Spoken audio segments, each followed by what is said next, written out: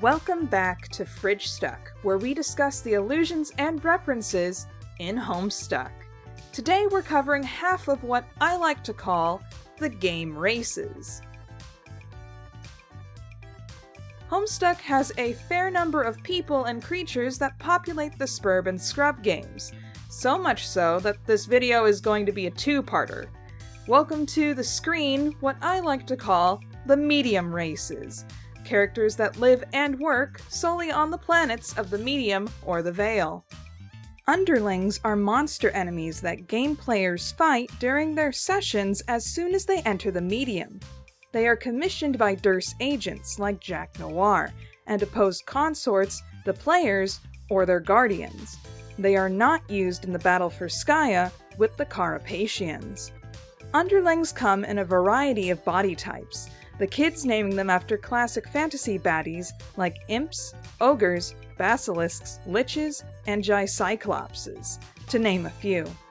Those might not be their official titles though, since the wayward vagabond is not familiar with the term imp when called one by the readers. There is a definite hierarchy of power when it comes to underlings. Imps are the least threatening variety, because players run into them first, and can literally tell them to get out of their house, and they'll comply. Naturally, it scales up from there, but it's implied by Karkat Vantas there are super powerful variants of underlings that are put in place specifically to stop the scratching of a game, which we do see in Sound Page Cascade.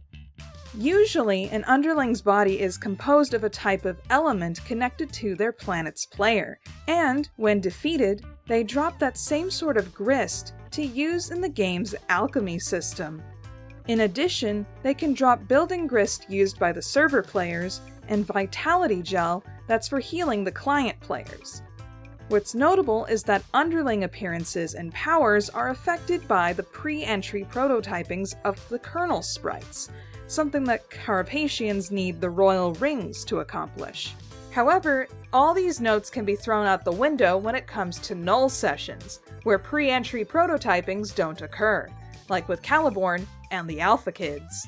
We don't even get a look at what the underlings look like in Caliborn's session, but in Void sessions, both underlings and consorts on all the planets are zombified skeletons that don't permanently die.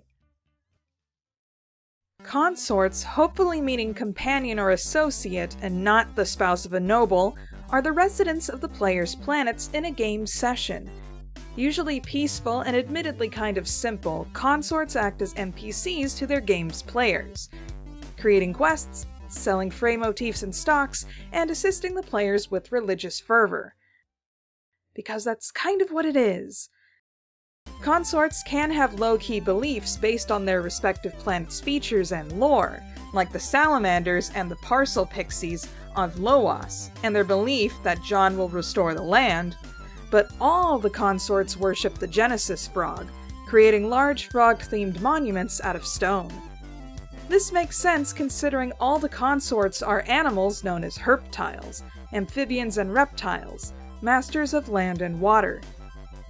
It's claimed that webcomic creator Andrew Hussey said consorts are a self-referential callback to the four races of the kingdoms in Problem Sleuth, warring factions who end up united in the end of the comic to fight the big bad. Funnily, at the end of Homestuck, the kids create four kingdoms post-game: human, troll, Carapacian, and consort. Most of the consorts have a specific noise that they're known for, except for the turtles.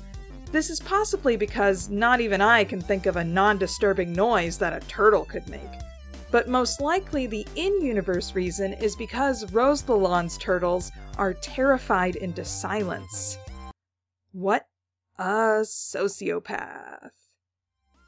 As far as we know, yellow salamanders, blue iguanas, pink turtles, and red nacodiles, both alive and skeletal, are the only variants of consorts that exist, as they're the only ones seen in the iconography of SBURB and Scrub. But there are a few oddball additions I need to cover. The following creatures are not official consort races, but instead might be something referred to as game constructs, beings that might serve some kind of mysterious purpose that does not immediately affect the players, but are sure as heck not nearly as helpful as a consort is. Eridan Ampra's planet, Lowa, the Land of Wrath and Angels, unsurprisingly had angels. Their appearance possibly either a reference to Quetzalcoatl from Mesoamerican myth or the biblical seraphim, both optionally depicted with feathered serpent forms. The angels are noted to be calm, but when attacked are difficult to kill and super fast. Eridan also mentions that they weep, causing many to think about the parallels to the speedy and deadly nightmare fuel that are the Weeping Angels from Doctor Who. Eridan attacked his angels on sight and relayed that they didn't drop grist, causing Karkat to say that the angels are probably game constructs, not specifically stating that they're consorts. What is interesting about the angels is that they have lore on their planet that overlaps the multi-session, mentioning a Lord of all Angels, someone Eridan suspects to be Jack Noir. However, after introducing literal cherubs, it's most likely referring to Lord English, or possibly Jake English, since he has shown to create angels when hope-sploding. On Solix's captor's planet, Lobath, the Land of Brains and Fire, there are floating brains. When we first see them, they seem to be swarming Solix's hive, but we don't know if they are just curious or if they were attempting to harm their session's players. Fefri Paces was seen fighting some, notably able to fork a few of them, but not gain any building material. It's never confirmed if these brains are consorts or game mechanics, but they are certainly not underlings.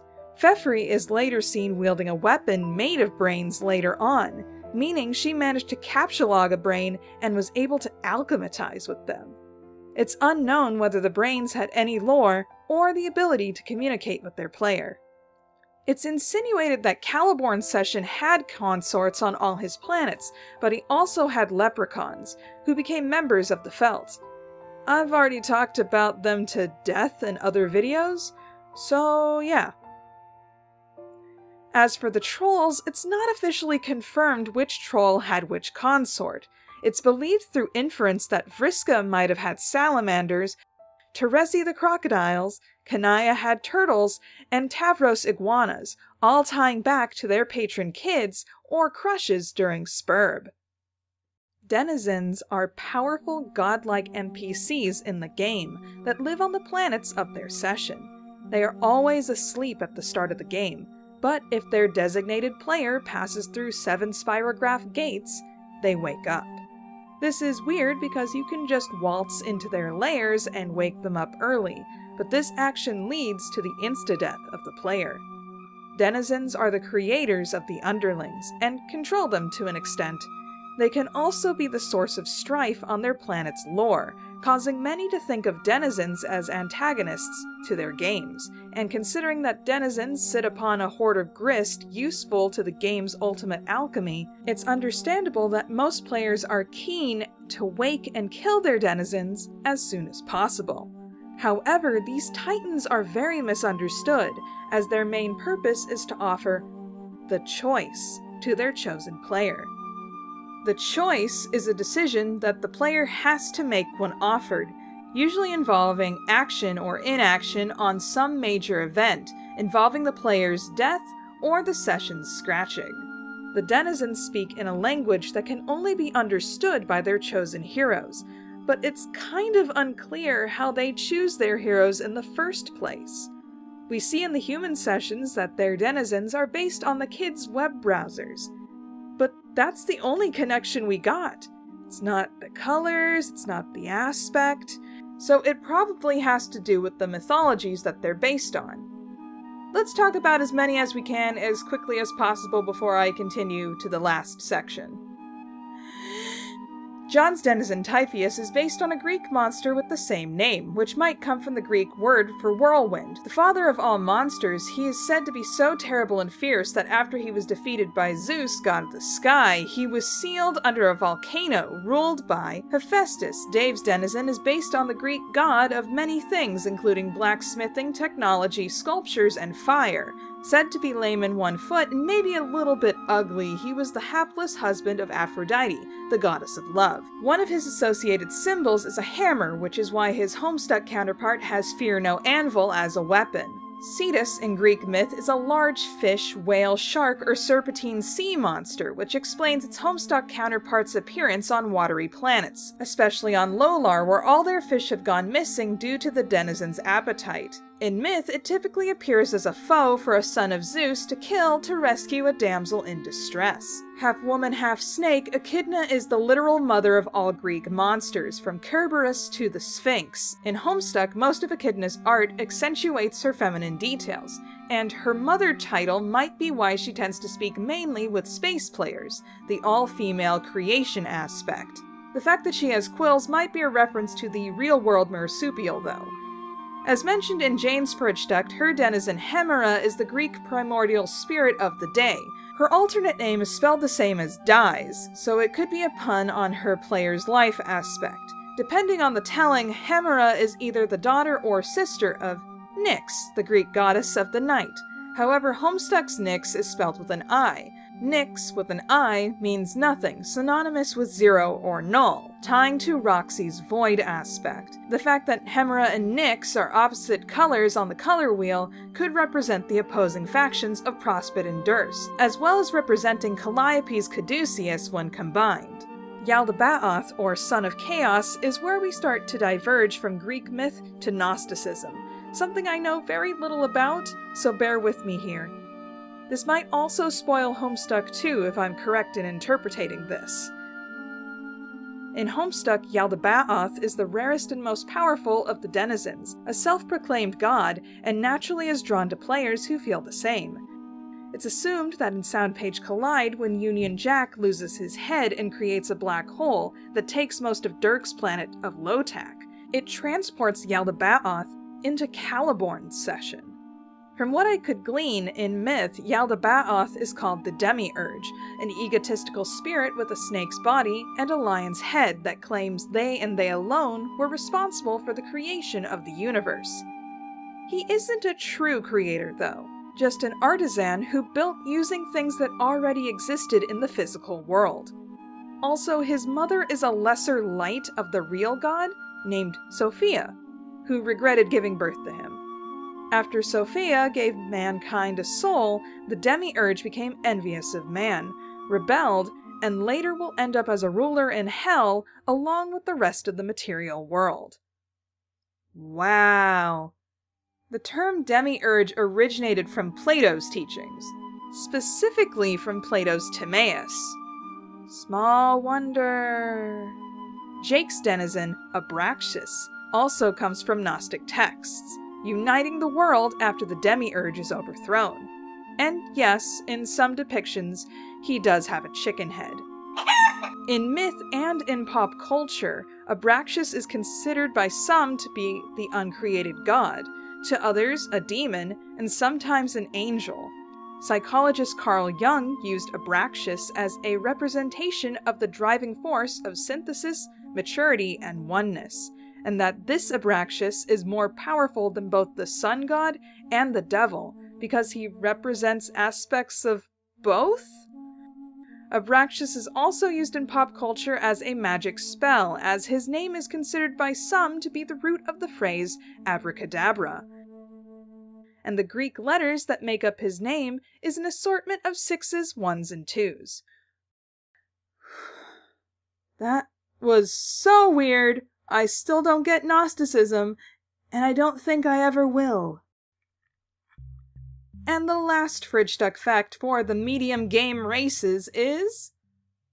the frog temples are structures that exist on Earth, Alternia, and supposedly before us. They're tall structures carved with images of consorts and frogs, capped by a larger stone frog at its top. The temples are surrounded by spires denoting how many planets are in a current session, but they also have hieroglyphs that contain the code for the game on them, allowing the game to be manufactured and distributed for the chosen to play.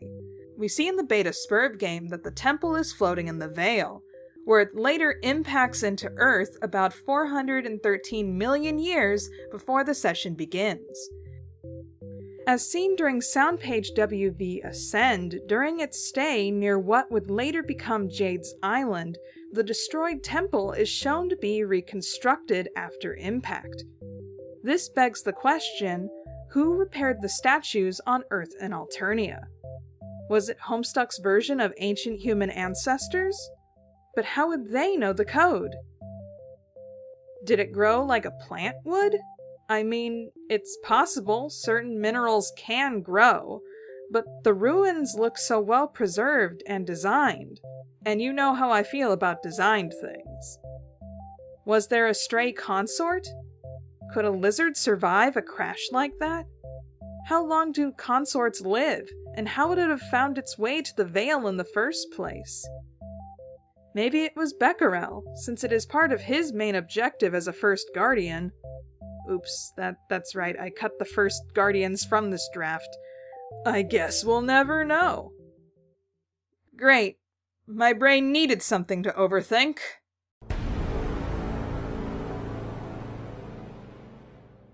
Thank you guys so much for watching this Fridgestuck episode for the first look at the SBURB game races. I hope you enjoyed. Is there a fact that I missed? Is there a character or concept that you'd like to see?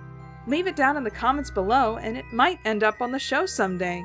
Be sure to give a like, comment, subscribe, and share with a friend, and check out my Patreon, and I will see you all next time. Bye! They ask you how you are, you just have to say that you're fine when you're not really fine, but you just can't get into it because they would never understand. Hey there. Consider becoming a patron, just like the phenomenal Bleed Red, Alexander Madeline, Uranium Coffee, and Ryan Nelson.